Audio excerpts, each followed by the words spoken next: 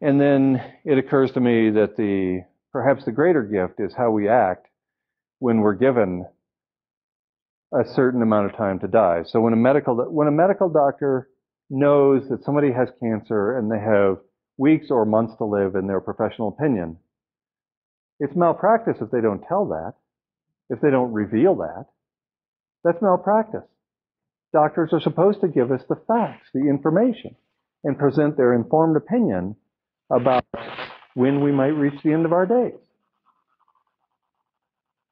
And so I'm doing that.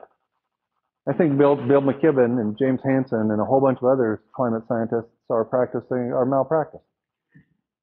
They're guilty of malpractice because they know what I know. Almost every politician in the country knows what I know. All the leaders of the big banks know what I know. And they're lying to us. And I'm just presenting the information from other scientists here. I'm trying to the extent possible